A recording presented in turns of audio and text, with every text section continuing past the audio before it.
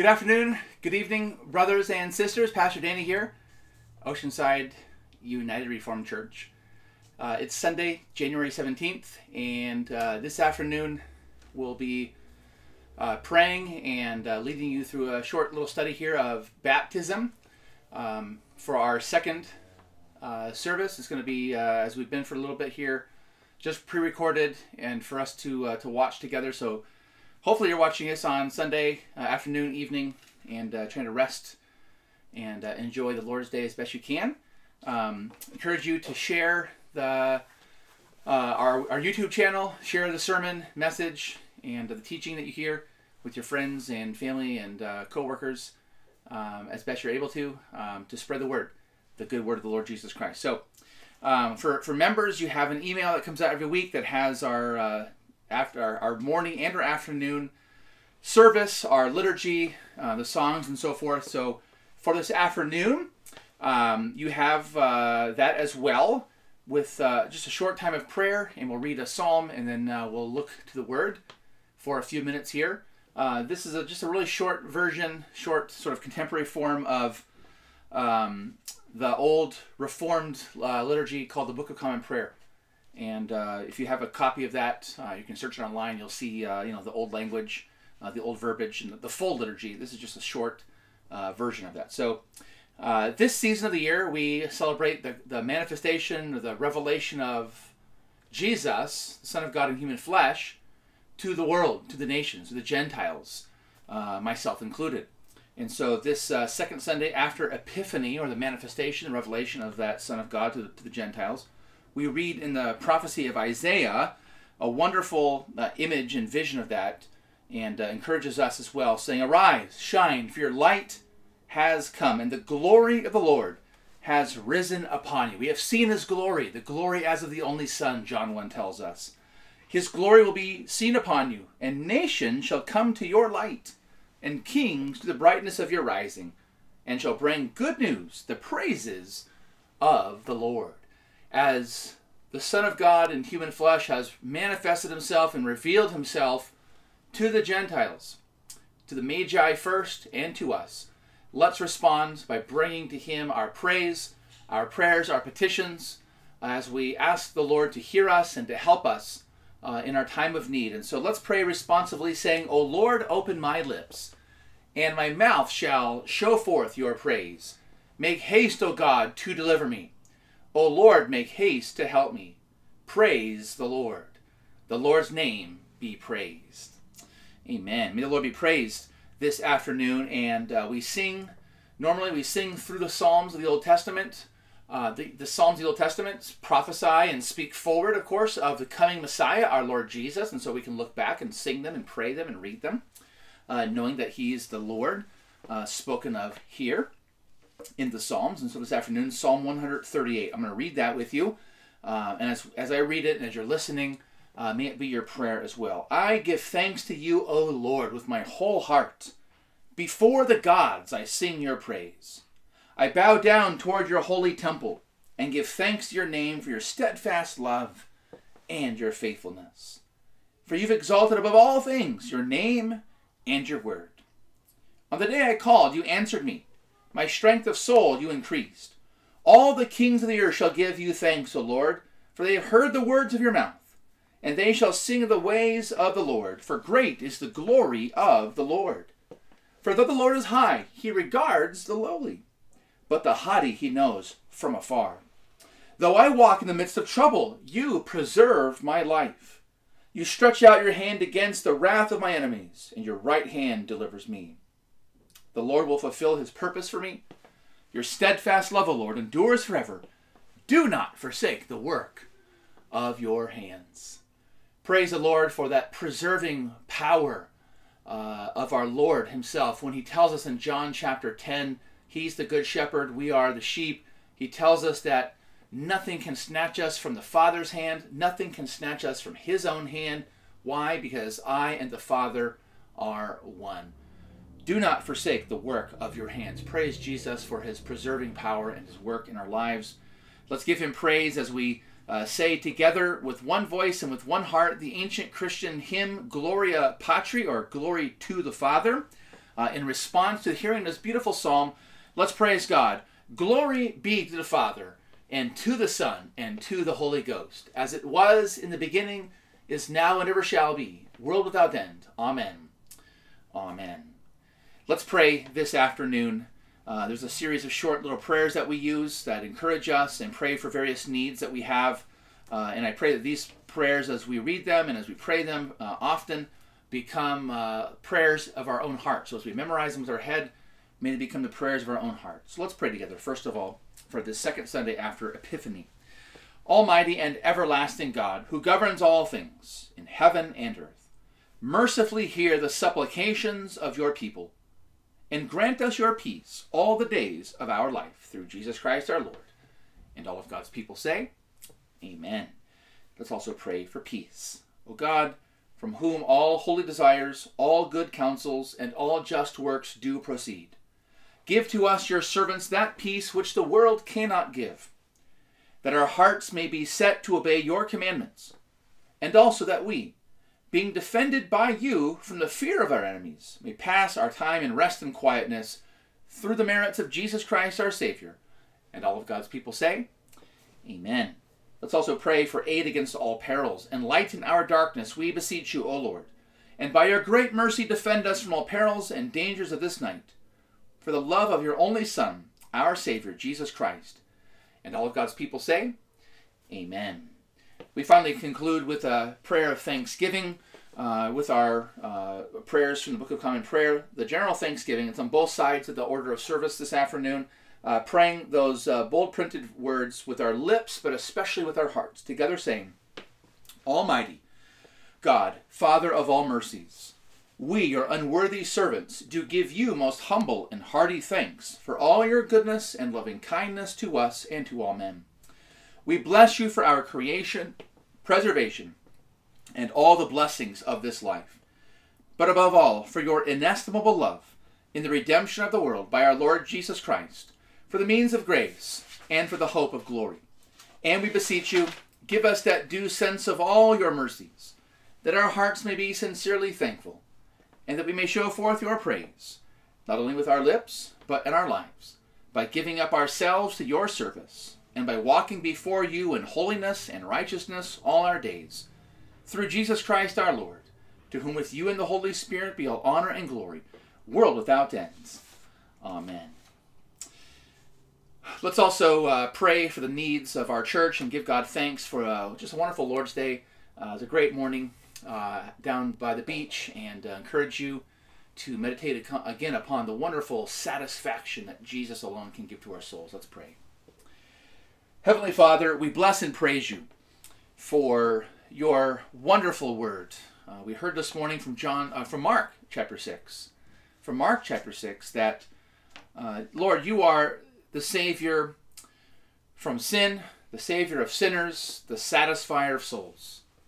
And we ask, Lord, just as you satisfied your ancient people in the wilderness by providing manna from heaven, the same way, Heavenly Father, as you gave them rest in the wilderness, that in Jesus Christ we might find that greater shepherd who guides and leads us so that we are not like sheep without a shepherd, who gives to us rest in the wilderness of this age, this life, and who provides us from heaven, not with earthly bread, but himself, the true manna, the true bread, and also, the true water that came out of the rock.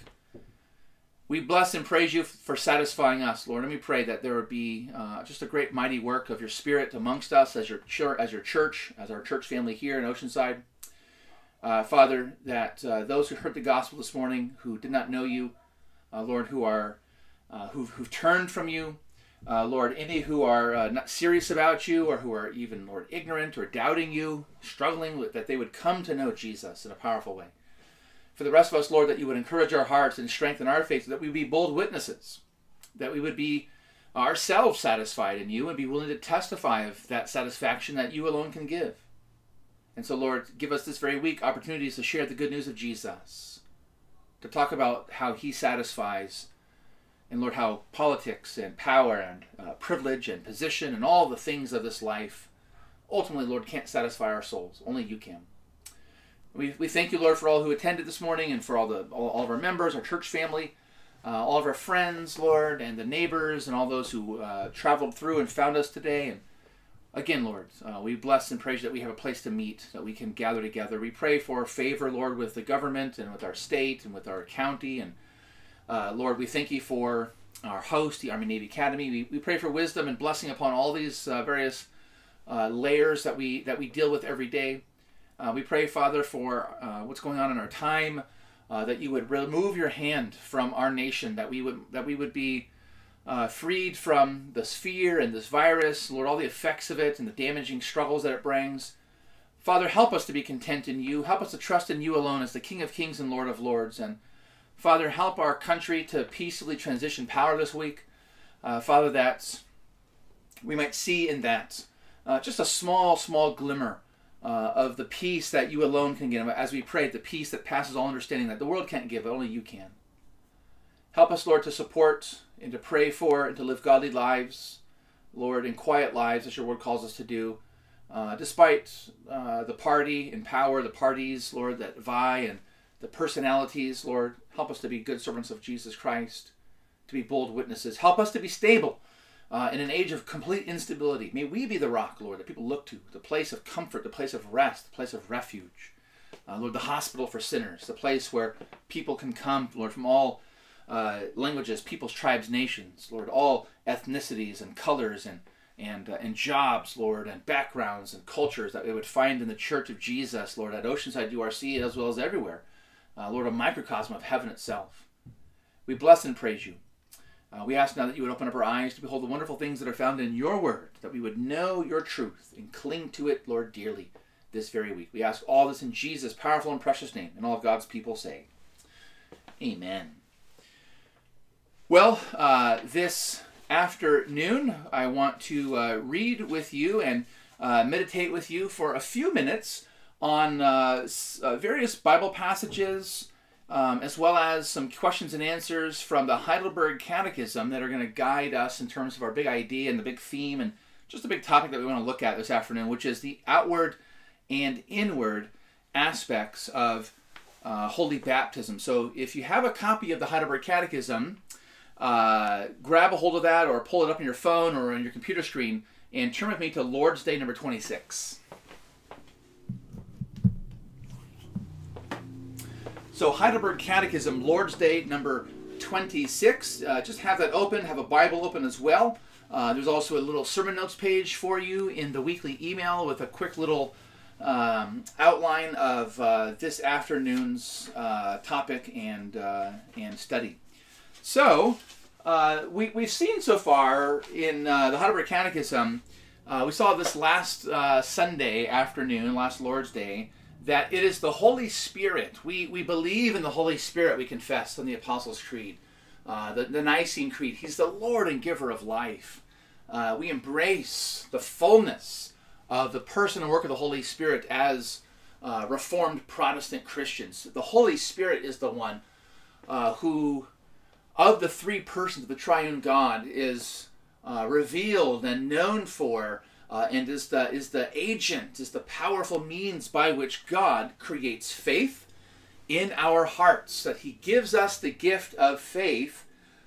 He kindles it. We saw last Sunday from question and answer 65 in our catechism that the Holy Spirit kindles, like kindling a fire, he kindles or he creates faith in our hearts through the preaching of the gospel.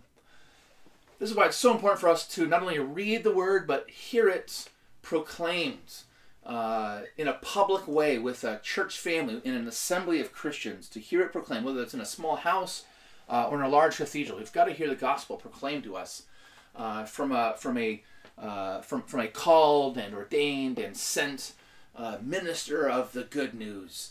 And so God uses that by the Spirit of God to create in our hearts faith. He also, God knows our frame. He knows that we're like dust. And so he gives to us also a second aid.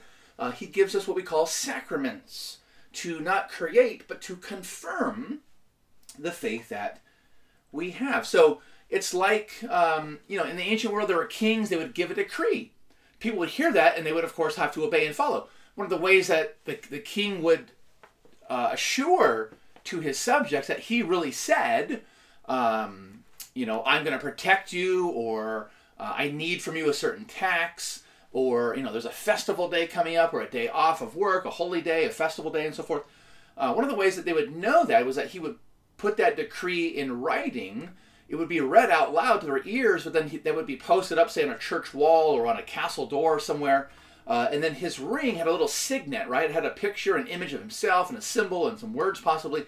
And they would take that scroll and they would they would melt wax onto it, and he would impress his signet ring on that document to authenticate, to assure, to testify, to confirm to his people that he really has made this decree.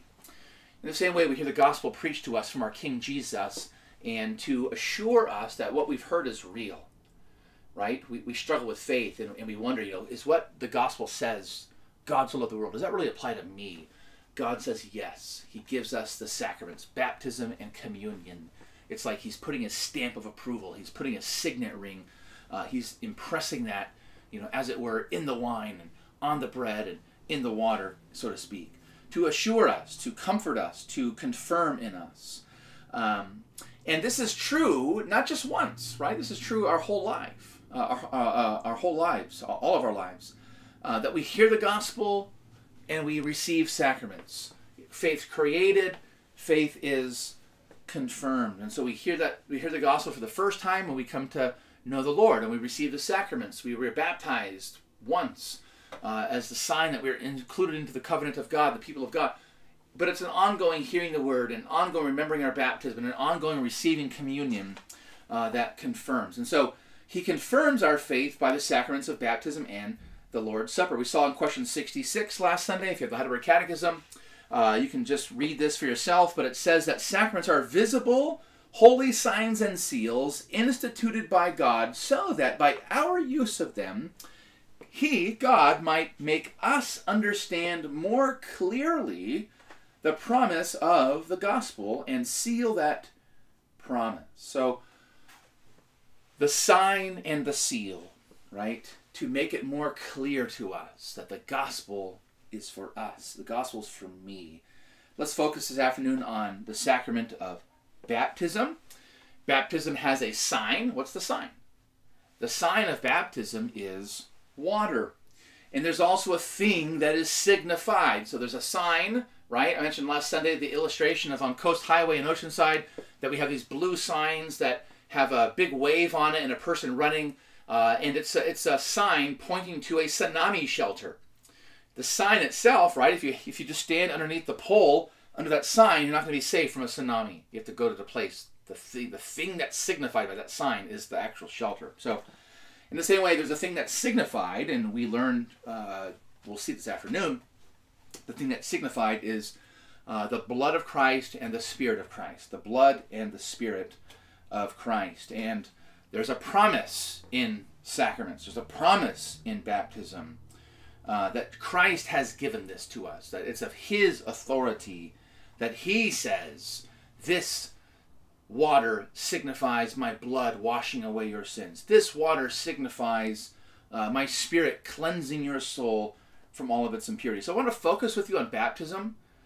There's an outward and an inward aspect. There's the outward thing, there's the sign, there's the water. There's an inward thing, the thing that's signified, the blood and Spirit of Christ. So if you notice in the outline that you have, or if you're listening for the first time here, you don't have that outline in front of you, question and answer 69 from our Heidelberg Catechism, Lord's Day number 26, how baptism assures us.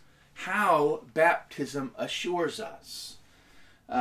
Notice the question, how does holy baptism remind and assure you that Christ's one sacrifice on the cross benefits you personally? Benefits you personally. So we don't use baptism. We don't baptize out of mere tradition and custom. But this is a living faith. This is a living faith. Amen? Baptism must benefit you and me personally, right? Because it's without faith, Hebrews 11:6 says, without faith it is impossible to please God. we must have faith, right? This question is written to us as the community, the believing people, the professing people of God. How does holy baptism, question 69, remind you and assure you that Christ's one sacrifice on the cross benefits you personally in this way? Christ instituted this outward washing, and with it promised that as surely as water washes away the dirt from the body, so surely his blood and his spirit wash away my soul's impurity. That is, all my sins. So there's an outward aspect and there's an inward aspect of baptism. The outward washing, of course, we can see that in texts like Matthew 28, where Jesus says, go into all the world, make disciples, baptizing them in the name of the Father, Son, and Holy Spirit. So there's this outward washing, baptizing with water. Or in Acts chapter 2, in the day of Pentecost, when Peter preaches, and the people are cut to the heart with the Holy Spirit, and they cry out, what then should we do? And he says, repent, believe, be baptized, for the washing away of your sins, and the gift of the Holy Spirit will be given to you and to all who are afar off. So there's an outward aspect of washing, as surely as, there's this parallelism that's mentioned here, as surely as water washes away dirt from the body, as surely as you take a bath or a shower, you wash your hands, right? During this pandemic, we have to wash our hands often. As surely as you wash your hands, the dirt, right? The impurities, the bacteria, the virus, whatever it is that's stuck to our skin, as surely as water washes away dirt from the body, that's the outward aspect of baptism, so surely, so certainly, notice, his blood and his spirit wash away my soul's impurity. That is, all my sins. So there's water, there's Christ's blood and spirit. There's an outward washing, there's an inward washing. John once said it like this in Matthew chapter 3, when the baptizer was preaching out in the Judean wilderness outside of the Judean, in the countryside by the Jordan River. He said, I baptize you with water. This is the outward part of the sign. I baptize you with water. But there's one coming who is mightier than I. I can't even unloose his sandal strap. He will baptize you with what? With the Holy Spirit and fire. The Holy Spirit and fire. So there's an outward baptism. There's water. There's an inward baptism. There's a spirit and fire. Why fire? It's such an interesting image, isn't it? When we read John say that in the Gospel of Matthew, chapter number 3. Because in the Old Testament, the imagery of fire is not just a judgment. There is that. But it's also a cleansing image. Fire can be a judgment. Think of Sodom and Gomorrah. God sends fire down out of heaven. Think of Nadab and Abihu, Aaron's sons. In Leviticus chapter 10, God sends fire down to consume them and to kill them. But fire is also a cleansing image. It's a purification.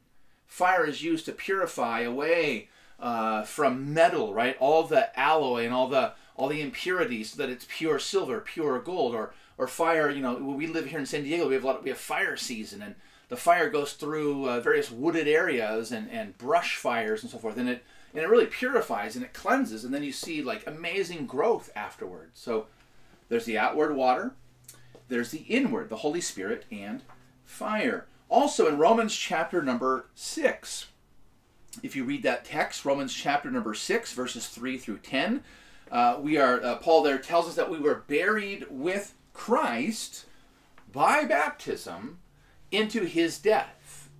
So baptism, right, the outward aspect, the outward part, the outward thing, the sign, we were buried with Christ by baptism into his death, the inward aspect, his blood and his spirit, as the Catechism says.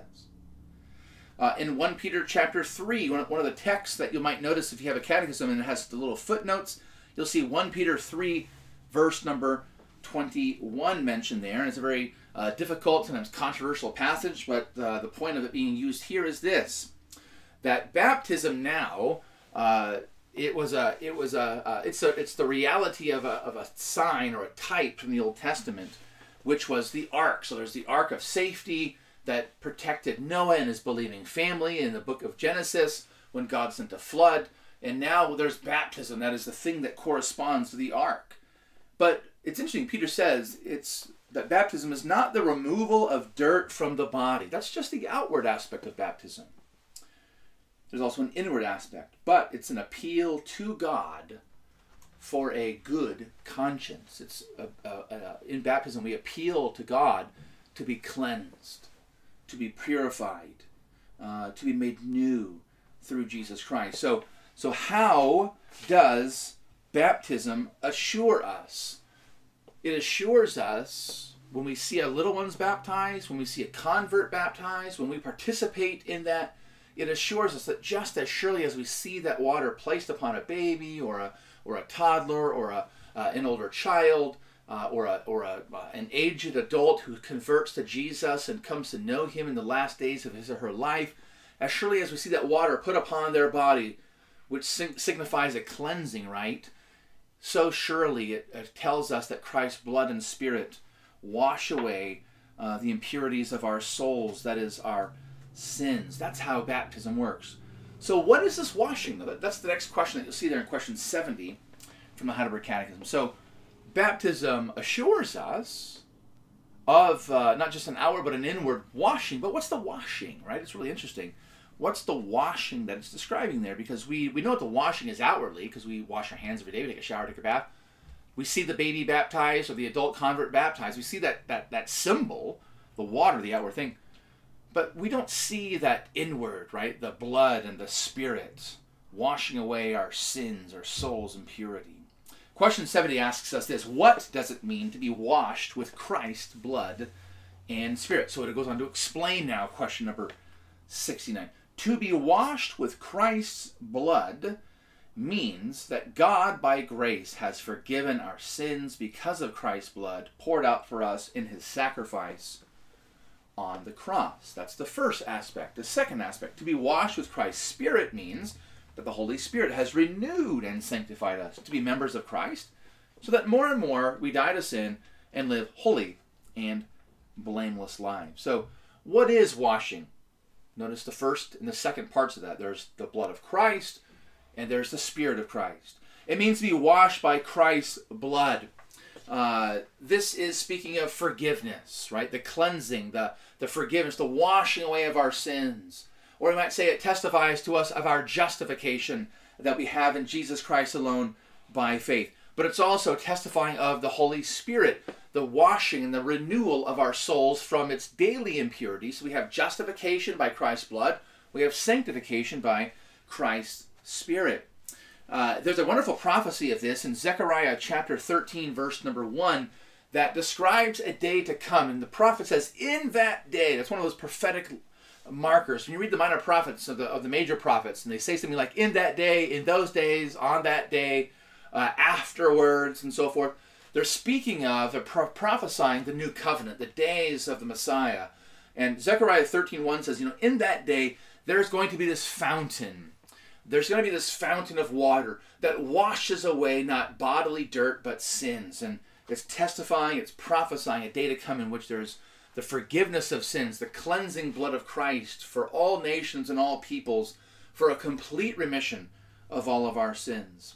If you have a Bible, let's turn to a passage. I've been reading these passages for you, but let's turn to one together that testifies to us and speaks to us of what the washing is in terms of the washing of Christ's blood, the forgiveness of our sins. Ephesians 1. Ephesians 1, please.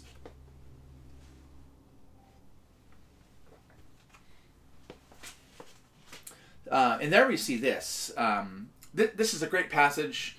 Of course, it's begins, "Blessed be the God and Father of our Lord Jesus Christ." Verse 3, He's blessed us with every spiritual blessing in the heavenly places in Christ.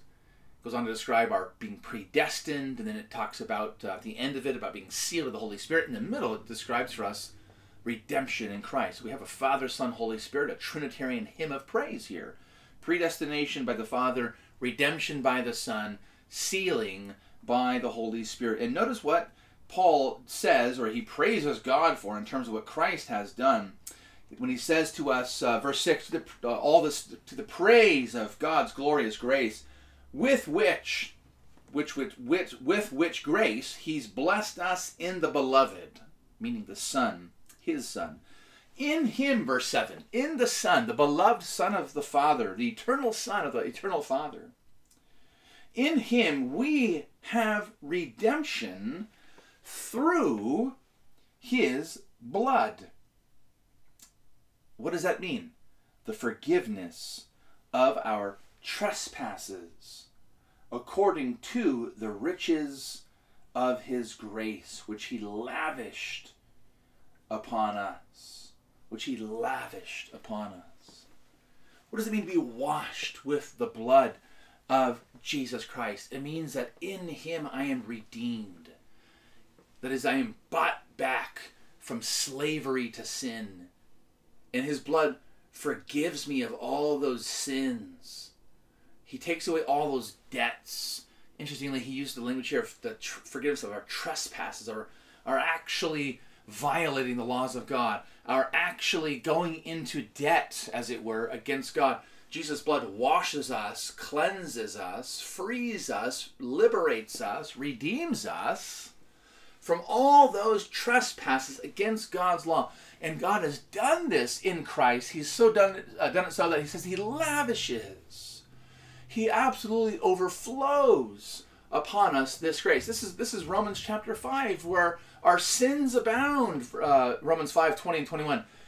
God's grace superabounds above and beyond all of our sins. So to be washed with the blood of Christ is to find in him the fullness of our redemption. And the water of baptism as a sign testifies of this inward reality of full washing, full forgiveness. Right? So there's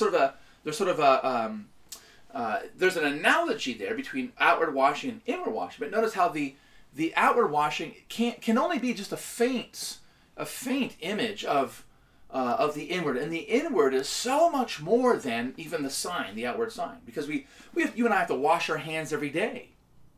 We're hearing that all the time. You got to wash your hands multiple times a day, at least 20 seconds, right, under running hot water, typically with soap, antibacterial soap, so that we don't pass on virus, we don't get people sick, right? We take a bath, we take a shower, we have hand sanitizer, we have baby wipes, right? We're always thinking about cleanliness in our society, but that's an ongoing, continual, never-ending thing. And so the analogy kind of, it breaks down, because what we're talking about in Christ is a once and for all, a completed, final thing. It is finished, right? It is finished. In Revelation 1, let's turn to one more text here. Revelation 1, there's another wonderful passage of praise that I want to read for you. A wonderful passage of praise in Revelation 1 at verse 5, when John is writing this wonderful vision, revelation. He says to us, grace to peace from him who is, who was, who is to come, and from the seven spirits who are before his throne. Verse 5, and from Jesus Christ, grace and peace from Jesus, who's the faithful witness. He's the firstborn from the dead. He's the ruler of kings on earth. And then John praises him. To him who loves us and has freed us. Notice that. Notice that. Has already perfectly, completely freed us from our sins. How? By his blood. That's what we have in Christ. And God knows that we hear that message and we struggle with to believe it for ourselves, to apply it to ourselves every day. And so God says, I know this, and so I have given you sacraments. And we're thinking about baptism here. Baptism outwardly tells us of this amazing inwardly being washed by the blood of our Lord Jesus Christ. So what is washing? It's to be cleansed, it's to be forgiven, it's to be justified, it's to be accepted, it's to be redeemed, right? All these amazing biblical images and terms. To have all of that, every spiritual blessing in Christ. It's also to be washed with Christ's Spirit, meaning that we are sanctified. That we are sanctified. Turn with me to an amazing prophecy of this in Ezekiel chapter 36. Ezekiel chapter number 36. What's this inward washing that baptism testifies of? So in Ezekiel 36, this is a prophecy. And the Israelites, in their exile in Babylon, because of their sins, the prophets were constantly reminding them of their sins, their trespasses, their debts, right? Their deadness and sins and so forth before God. The Lord, though, promised a day to come. He's saying, brothers and sisters, there's going to be a day when you're brought out of captivity and bondage. I will liberate you once again like I did the Israelites out of Egypt. But notice that the Lord is saying in Ezekiel 36 that in that day to come, when I do that by the Messiah, that there's more than just an outward redemption, as amazing as that was. No, the Lord says the fullness of what that means is going to be revealed in that day. So in Ezekiel chapter 36, speaking of the Israelites' sins, notice in verse 22, for example, it's not for your sake, O house of Israel, that I'm about to act, but for the sake of my holy name. Why is God going to redeem the Israelites? Not because of them, but because of himself, which you have profaned. Notice the language of impurity here. You profaned among the nations to which you came. And I will vindicate the holiness of my great name, which has been profaned among the nations, which you profaned among them. And the nations will know that I'm the Lord, declares the Lord God, when through you I vindicate my holiness before their eyes. Notice this. I will take you from the nations. He's speaking of their exile, to bring them back. Assyria, the Babylonians, right? The northern kingdom, Israel, the southern, Judah. I will take you from the nations and gather you from all the countries and bring you into your own land. This is what happened when the Lord began to do that in the restoration. And of course, we see it in Acts 2 when all the faithful Israelites and God-fearers from all the surrounding nations came to Jerusalem and they heard the gospel. They were all gathered in one place. It's amazing. And I will bring you to your own land. Notice verse 25. Here's what God is saying. There's a day to come when I'm going to do the reality of what the liberation from Egypt and this liberation from Babylon and Assyria is picturing. There's something greater to come.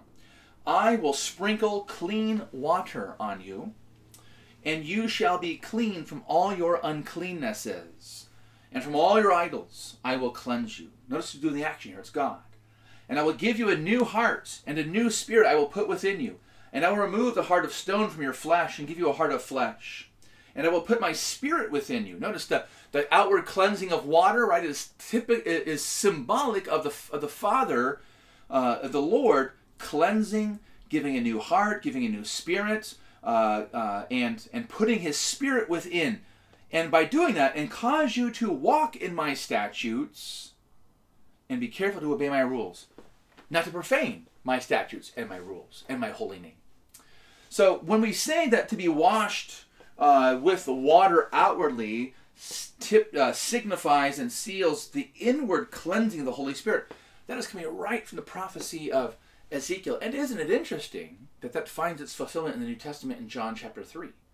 When Jesus meets Nicodemus at night, and he tells Nicodemus, amen, amen, or truly, truly, I say to you, unless you are born again, you cannot see, you cannot enter the kingdom of God.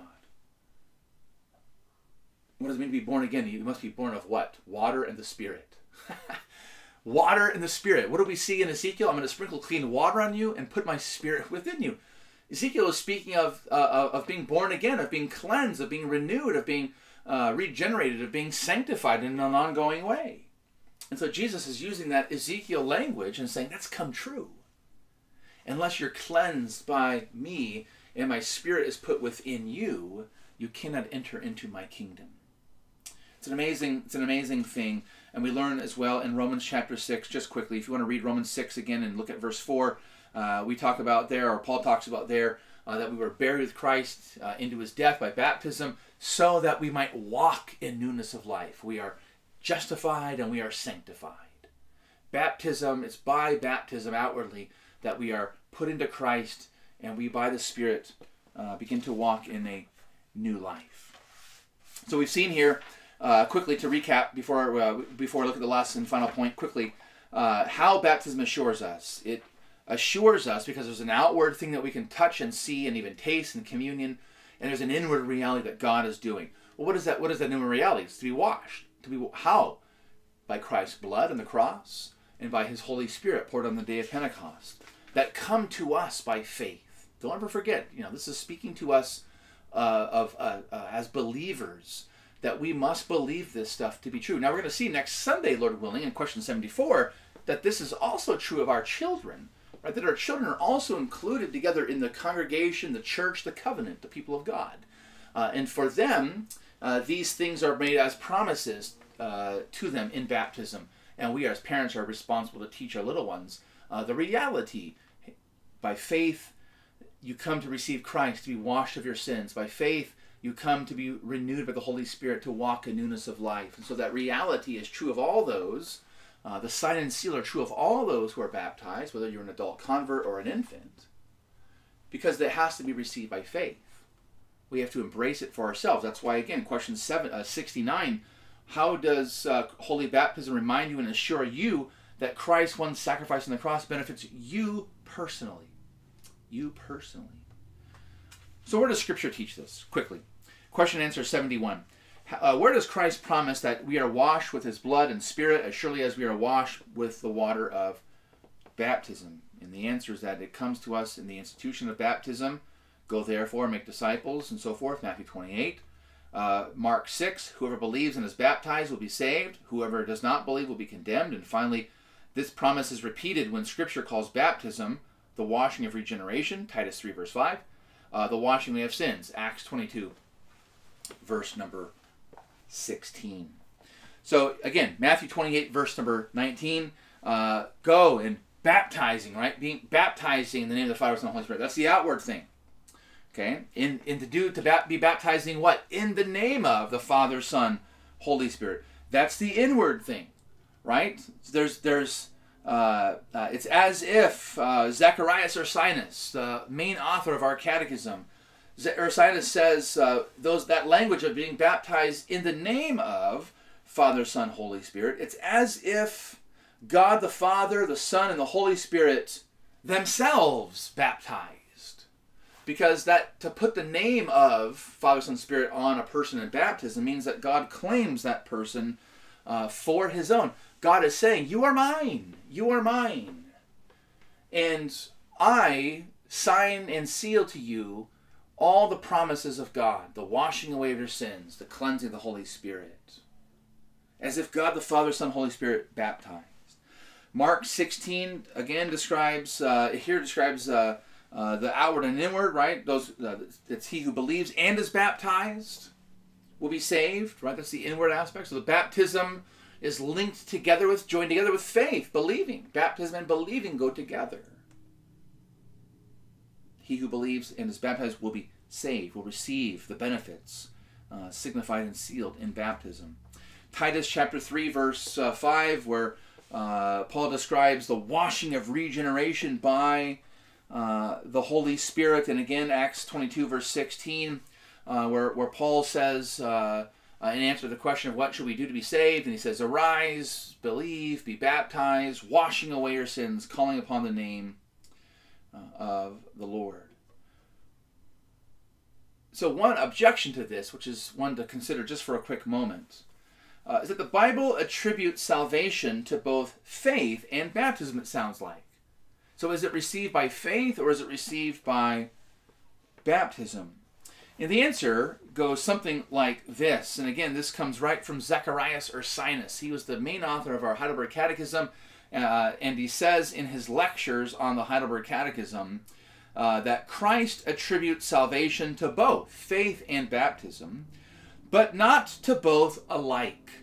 So in Mark 16 says, he who believes and is baptized. Or in Paul says that the Holy Spirit is the washing of regeneration. Or when Paul says, again in Acts 22, that you have to arise and be baptized, washing away your sins. Christ attributes salvation to both faith, believing and baptism, but not to both alike, meaning this. He attributes salvation to faith as the means of salvation. We receive salvation by the means of faith, and faith alone. But he also attributes salvation to baptism as the sign whereby salvation is sealed to us. In other words, we don't forget that we are justified by faith alone, but that justification and that salvation, all that it means to be a believer, is signified and sealed, and it's described for us, and it's tangibly put before us in the sacraments of baptism and communion. So that when we receive baptism, or when we participate in a baptism of another, and we remember our own baptism, when we receive the Lord's Supper, we are receiving by faith all the benefits of it for ourselves. at that very moment. All the benefits of it for ourselves at that very moment. For they who are baptized, as Ursinus to conclude said this, for they who are baptized cannot receive that which is promised and sealed in baptism, but by faith. But by faith. We'll see more of that next Lord's Day, Lord willing, in the next questions and answers of the Heidelberg Catechism. But I want to encourage you in conclusion, brothers and sisters, to remember that God uses baptism to assure you, to give you certainty that He's claimed you for His own. I want to encourage you, and we as a congregation, as a church family, as we get to celebrate baptisms of little ones here soon, in the next couple of Sundays, Lord willing, that we should all, as we see that little one being baptized and the parents bringing them up, not just remember our baptism, but to love these little children, to support these parents who bring their children to be baptized, to pray for them, to encourage them, to talk about parenting with them, to talk about raising them as Christians, to encourage our children, even as little ones, to have fellowship in Jesus' name together, and we as a congregation to celebrate the fact that we have so many little ones and older members and all in between, all together as one body, right? We are coming together as one body to worship and to pray and to hear the word and to sing, to encourage each other, to fellowship. And I pray that our church would be stirred up, and I pray that you would be stirred up as we think about the outward but also the inward parts of baptism, that you would be stirred up to a genuine faith, to embrace for yourself, and because of that, to be stirred up to a true love and to good works. The world needs this, doesn't it? The world needs us to show love. For us to show love. God has so loved us that He claims us for His own, and He gives us a sign of baptism. So let's love Him. Let's love one another. Let's love the world around us. Let's pray. Heavenly Father, bless this meditation upon your word and the teaching of it, the doctrines of our faith. Encourage our hearts, we pray today, so that we might be a living epistle, a living witness of your amazing grace to us, that you've washed away our souls of all of its uncleanness. You've accepted us once and for all in Jesus Christ, and you are continuing to work in our hearts by your Holy Spirit. Bless us today. Encourage us. Build our church family, Lord. Help us, Lord, to reach out to our community, to come to know this wonderful and precious and lavish grace and love of Jesus Christ for sinners like us. We love you, Lord. We ask that you would bless this week coming up to your glory and honor. We ask in Jesus' name, and all of God's people say, amen. Loved ones, go out with God. Go in peace. The grace of our Lord Jesus, the love of God, and the fellowship of the Holy Spirit be with you and with me, with all of us, both now and forever. Amen.